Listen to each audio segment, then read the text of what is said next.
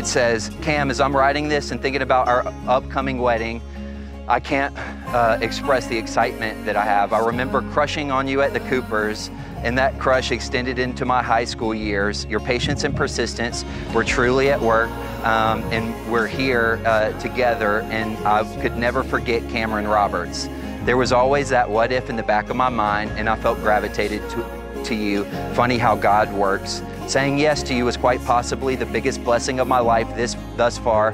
You are kind, funny, patient, and loyal to the core. You truly make me a better person just by being who you are, and I know I can always count on you, no matter the situation, to be there for me and the people that we love. It's qualities such as these that made me fall in love with you and fall in love with the person I am with you.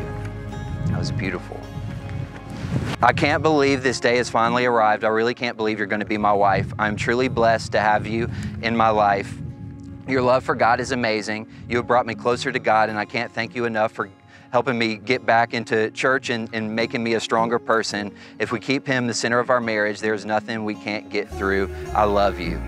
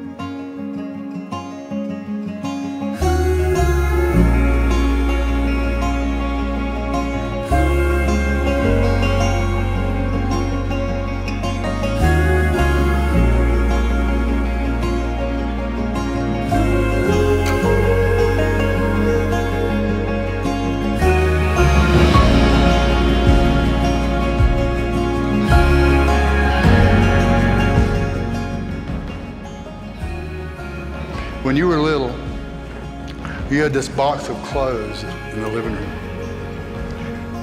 Long dresses, hats, pocketbooks, scarves, all this stuff that you would dress up in at night and walk around the living room prancing around.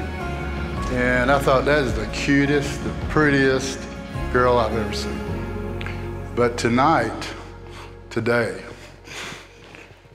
changed my mind.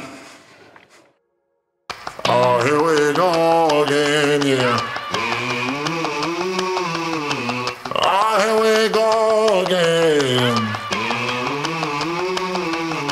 Let's do it one more time, yeah.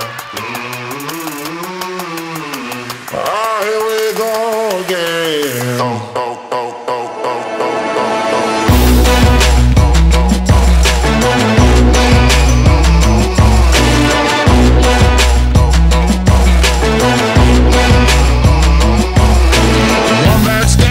She's in my kitchen with too much heat. She got my flapjack slipping. No matter what I do, she wanna scramble eggs.